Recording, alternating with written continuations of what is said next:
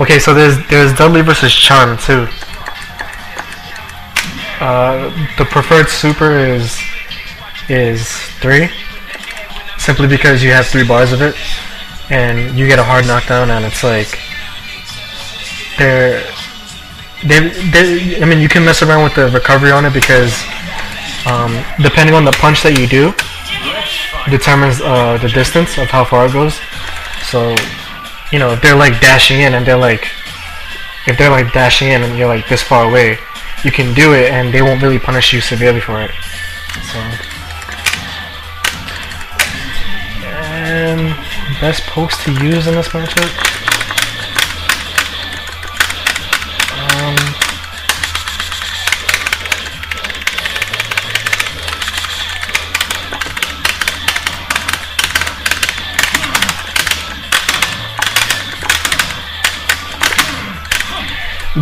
Best pokes to use in this matchup is definitely low strong. That's definitely the best one, because you can do a lot with it. Low strong though, not standing strong. Any of your standing moves that that you see, like 1, 2, 3. These moves you don't really want to use against Chun because he leaves his low hitbox open. So you say, like, unless you want to bait a parry, like do that into a low parry, then maybe you can do it. But other than that, if you play somebody like me, and if you do this, I'm going to low roundhouse here for sure. So you don't really want to do that. Low strong is definitely your best bet.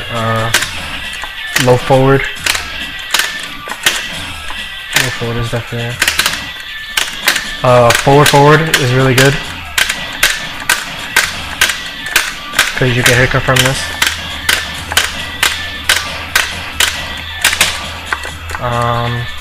Basically, aside from that, like, you really have to make sure you walk yourself into the corner. You really have to walk yourself into the corner and, make sure that Chun-li is like not spamming out moves, because if she does, then it's gonna be hard for you to get in. But if you can do something like that into buffer parry, into a knockdown, once you get that hard knockdown, you'll be safe. You'll be good to, like, to pressure her. Because if you take a look at Kokujin's matches, you'll see that most of the time when he's fighting Chun, it's always in the corner. So you really want to get her in the corner when it comes to playing her. You can't really play footsies with her, so you would have to rely on jumping in a lot, and that's kind of a problem because she can just do spinning bird kick, or she can just do lightning legs or standing jab for that matter, and it can stuff you out. So one way, if you want to jump in with him, you really want to use his early roundhouse. So as you can see, how early I press it. I press it like halfway through the jump arc, and he lands on top of her. You can mix up the timing too, and just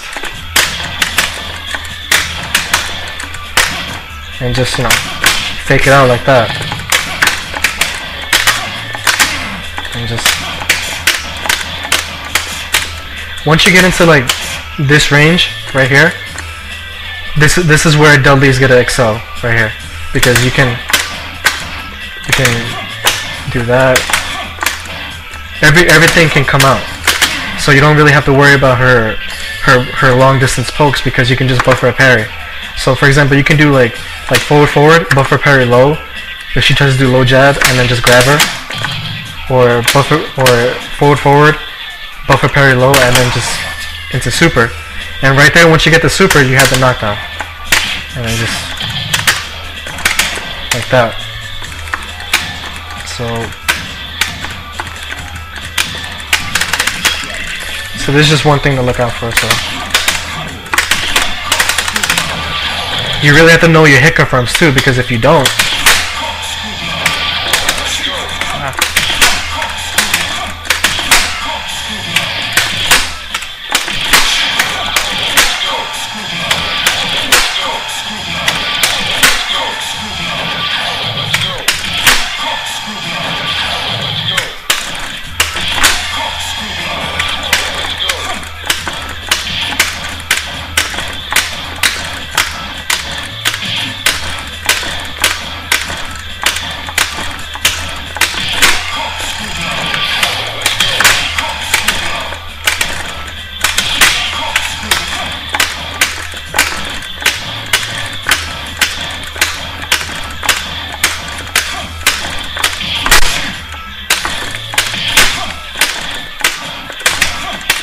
So in this distance right here, this is Dudley's space right here. So I mean, I don't know if I can draw lines or whatever. But, let me see for a second.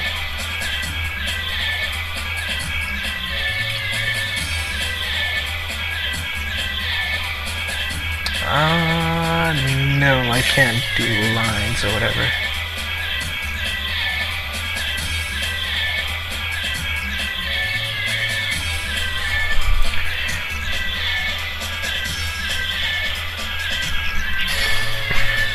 Excuse me for a second, I'm just messing around with XSplit really quick.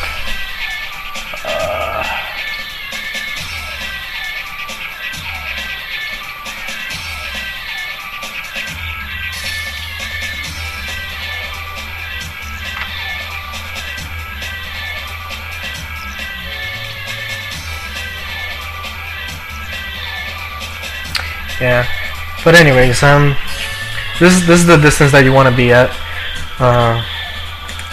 Basically standing strong range right here.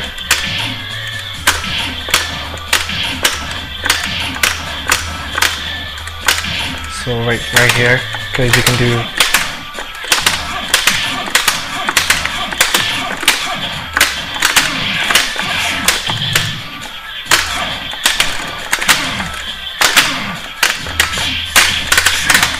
carry with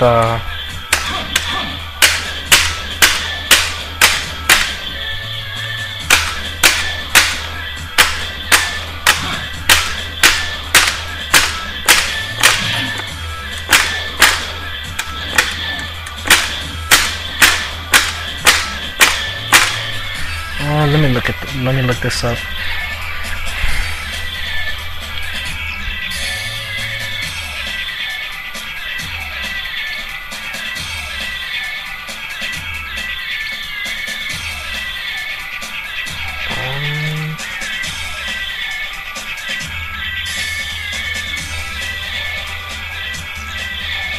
Towards jab.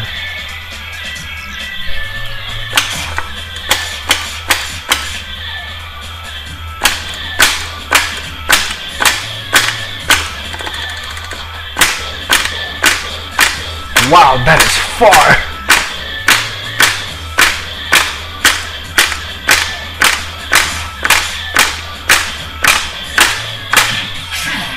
So, for those of you who are wondering, what move to use for Dudley's Kara, apparently his forward jab,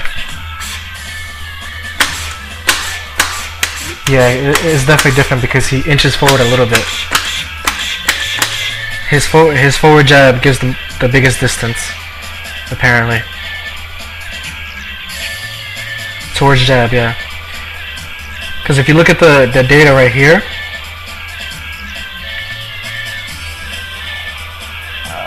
it tells you right here. I don't know if you guys can see that. See right here where it says 12. This is in the Kara throw range, in the Kara range. So, and then if you take a look back at the screen, he inches forward a little bit. So if the way you want to do it is basically go from jab to kick like this, but you double tap it like that. So as you can see, if you do it right,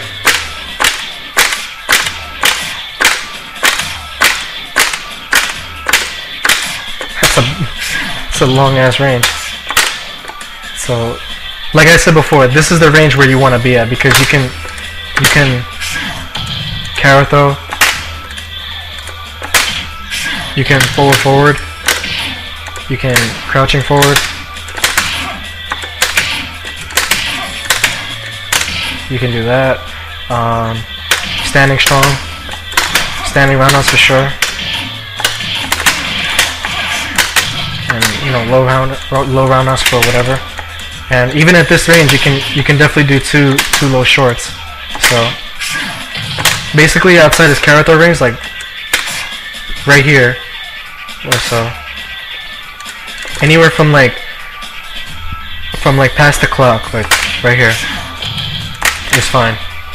This is exactly where you want to be at when you want to play against Chun. So that's just one of the ways. That's only if you're like wanting to get in too. Like if you are like for example, if you want to whatchamacallit,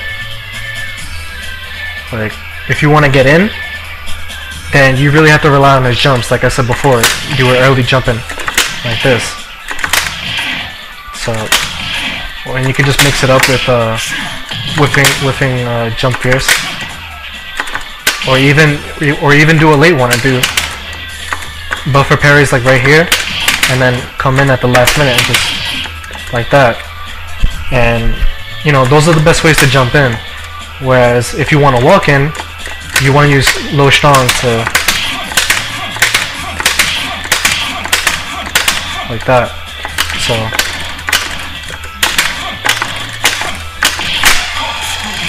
and once you get the hard knockdown,